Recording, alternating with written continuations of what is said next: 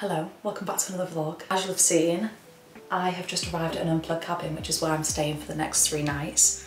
I'm doing it solo, I'm here on my own, and I'm really looking forward to this. I've done a couple of retreats, but I've never done a solo trip. Oh, and the opportunity came up to come back to an unplugged cabin again this year. I thought, you know what? This is my time to go solo, have the next few days just be about creativity, reconnection, and yeah, I feel really blessed to be here actually. Before driving up and coming here, I did feel a little bit nervous about how the next 3 days are going to pan out and what that's going to feel like. But now I'm here, I just feel great and I'm really excited. So the first thing that I need to do is read this, which is basically going to be telling me to lock my phone away in this box. So yeah, that is what I'm going to do. Before I put this away, I've got a couple of people that I need to let know that I'm here safe.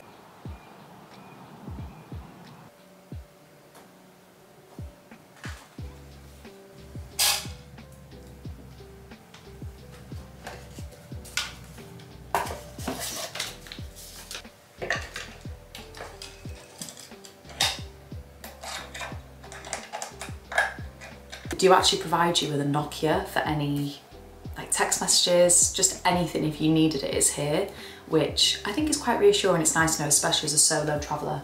My plans for the next few days are very chilled, apart from tomorrow. So I actually know the area that I'm staying in. I grew up not far from here and it's relatively close to Snowdon, so I thought this is the perfect opportunity to go to Snowdon. So I am meeting a friend tomorrow and we're gonna drive to Snowdon. After that, I don't really have anything planned other than that. I've brought watercolours with me, I've brought so many snacks. I feel like now might be a good time to show my snack selection actually. For the majority of this day, I'm gonna cook here and be here, so obviously I had to do a little bit of snack run. I've got, oh, it's gone a little bit congealed in the car journey. Favourite hummus, favourite crackers. And then my plan for this evening's dinner and tomorrow, to be honest, is to make fajitas and batch cook them, so I've got all of the bits for that. I've got a fajita kit with all the wraps in, some peppers, the teeniest, tiniest red onion. This cost me 7p. Bought some oat milk with me so I can have plenty. They've got coffee here, which isn't decaf, but I have brought my own.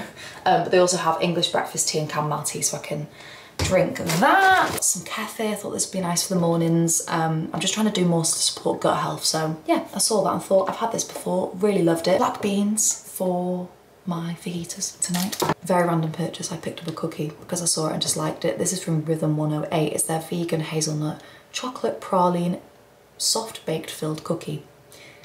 I thought, how delicious is this going to be to have this while reading my book with a cup of tea to settle me in. I brought a couple of bits from home as well. I have got, this is so random. I made some breakfast bagels and I realised I didn't forget that I was coming here, but I had things that I needed to use so they didn't go out of date. So I've brought this with me tomorrow for a quicker breakfast before Snowdon, or I might even take it with me actually to have on Snowdon, but yeah. A little bagel, cottage cheese, because I'm trying to increase my protein uptake for like the hormone balancing and all that sort of stuff. So I brought some of that as a snack. Some little leftover mini oat crackers. My drink for the morning, this is a mud water, spiced cacao and mushroom beverage blend. So it's just like a blend of loads of nice things that I can have in the morning. Just realised annoyingly, I haven't actually picked up any fruit for this, but this is my Alara cereals muesli. So I'll have this tomorrow morning with this, and then I might end up going to a shop and picking up some fruit. You can tell with this that I've just raided my cupboards for leftovers and thought, what can I bring with me? I brought a handful of almonds. Why not? What else have I got? I brought some garlic with me because I knew whatever I'd cook would probably have garlic in it. With these little sachets of tea from Twinings, this is my current favourite.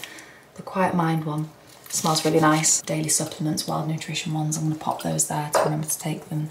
Hay fever tablets. Let me actually show you around this cabin because I realised I haven't even done that yet. So I feel like this is the most exciting thing about these unplugged cabins. They are quite literally in the middle of nowhere, and the fact that you get to wake up to this view and just be surrounded by nature, pure bliss, pure bliss. There's a little mirror here which is helpful. This log burner, which if it was cold enough I would definitely be using another log burner, but it's actually quite warm today. So I've got all of these bits up here some amazing books. I've actually read a couple of these. The Salt Path, one of my favourites. Digital Minimalism's really good. And Factfulness, we also have this. So 3 out of the 5, but I can read the other 2. There's also a tape player in here, which I don't feel like I noticed last time. We have Spice Girls, which hasn't been opened, but might get cracked open at some point. They're all the kitchen. Through here is the bathroom. Again, amazing view. It's completely off-grid, but I just feel like it's done really well. Obviously you've got a mirror there, hand wash, lovely little sink area, and then there is a shower here.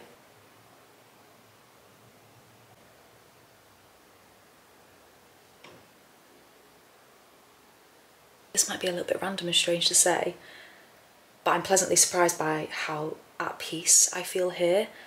I definitely felt anxious before coming and my mind was racing with whether, first of all, I'd actually enjoy it because it's so remote. I think part of me thought that it'd be easy to be distracted and in a city with loads to do. My mission for the next couple of days is to make a dent in this. This is our Story Social Book Club pick for June, the marriage portrait. I'm at the point where I'm starting to get into it a little bit more, so it's good because, I mean, I'm just gonna wanna read this all night. I have also bought some watercolours, which I'm really excited to try. I was looking at some techniques on YouTube last night because I've never done it before. And yeah, I just feel really good being here. It feels amazing. Obviously, it is slightly different because ideally, if you came and did something like this, you wouldn't even vlog it because I'm aware that this is still a digital thing and I'm working in a sense. But I feel like now, I mean, setting up the tripod and putting my camera on there, it's second nature to me. It just feels, oh, the sun's coming out. Yeah, it just, I've done it for so many years that it doesn't feel like a chore. Whenever I do things like this, I'm able to still experience it. And that's always my thing with it. I go, if I can come and I can still experience it whilst creating the amount of content that's required or whatever it is, I will do it. And I feel like it's very easy. It feels, I find it easy and enjoyable basically, so it's part of my experience. Anyway, I'm gonna crack on with reading this and then I think in probably like an hour's time, make some dinner.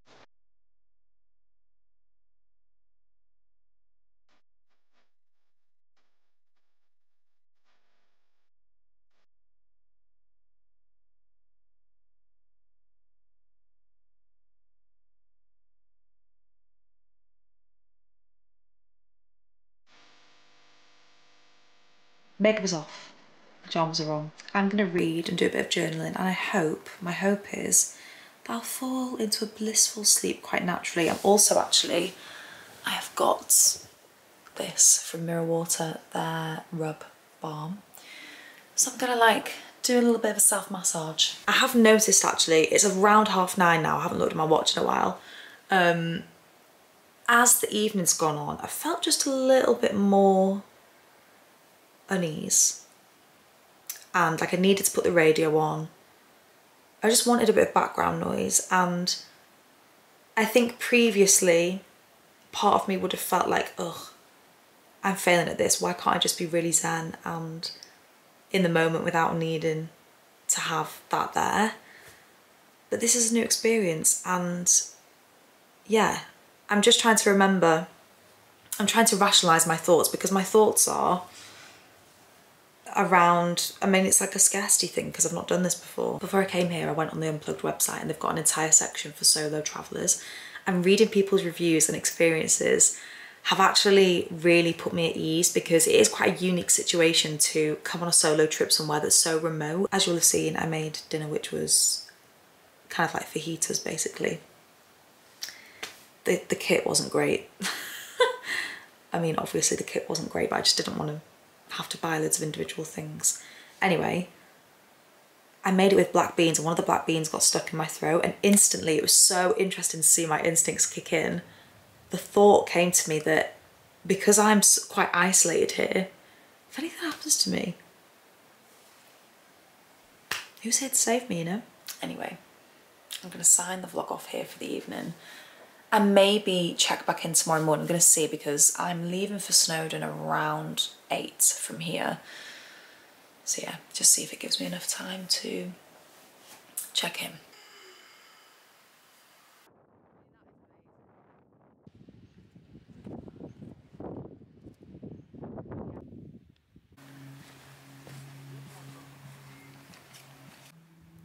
a bit gloomy, but we're here. I think we should walk back on that path.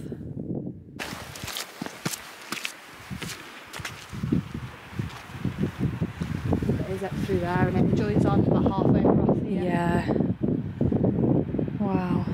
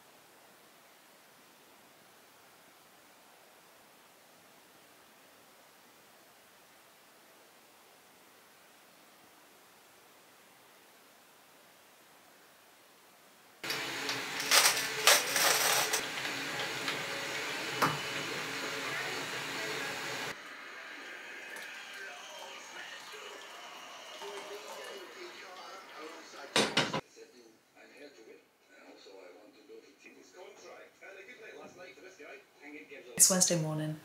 As you'll have seen, I've just had the most slow, relaxing morning. Woke up naturally at 8.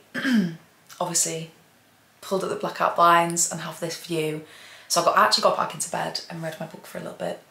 I think today I'm definitely going to do a walk and just do a little bit of exploring around this area and go into the local town and get a decaf coffee and then come back just to break up the day a little bit and see people and just be out in nature. Last night, you'll have seen, I filmed a couple of clips. The deer that come into this field, honestly, it's really interesting actually to come back to this a year later because I definitely feel more able to just do nothing. And I feel like that's something that seems so small and easy, but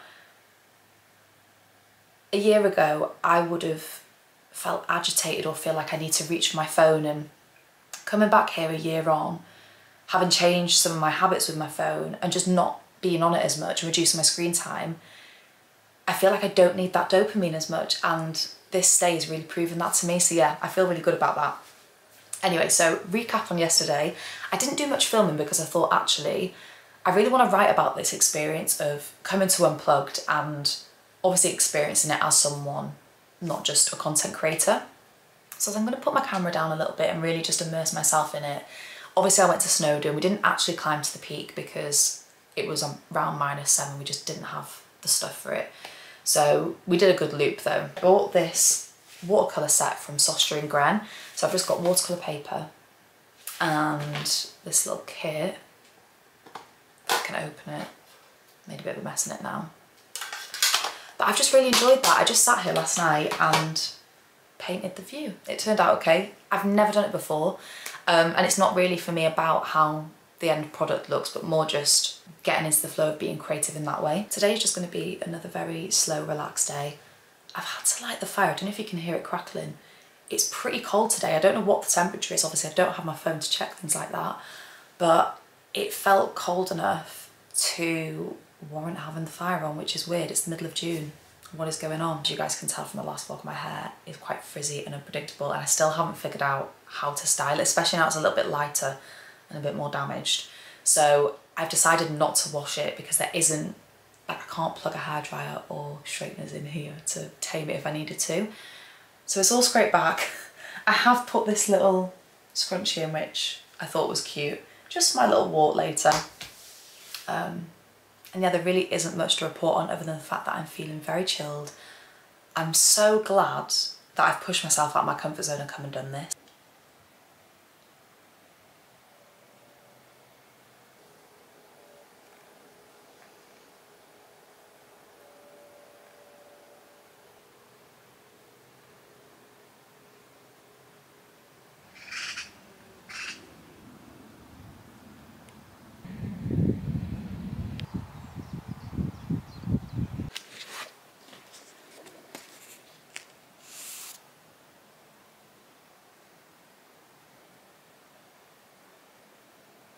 A bit later now, I've just been doing some painting, and then I've actually decided to start reading this book. It's one from the shelf. It's Do Nothing by Celeste Headley.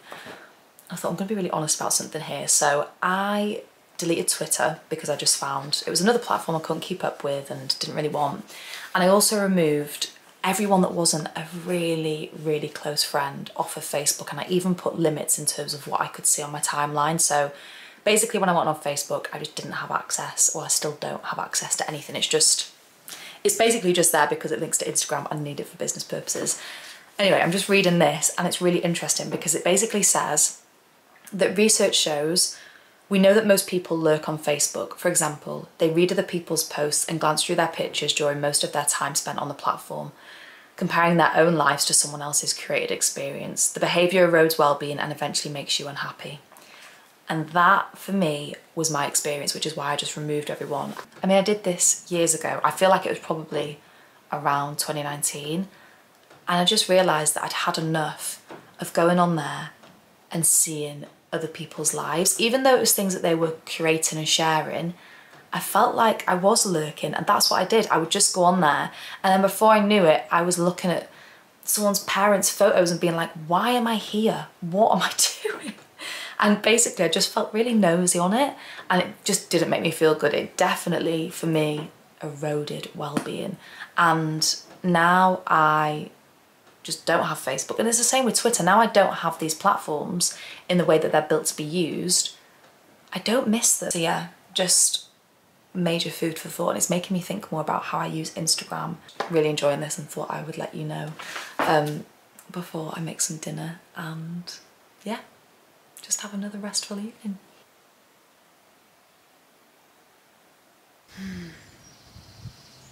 Just making most of the evening out here. I've done a little bit of packing actually because tomorrow morning, I don't think I've mentioned this, I'm going straight from this very slow couple of days to Manchester. It's going to be a full but really good day. I'm meeting two of my really close friends in the morning who I just don't get to see that often because they live in Manchester, so I'm meeting them there.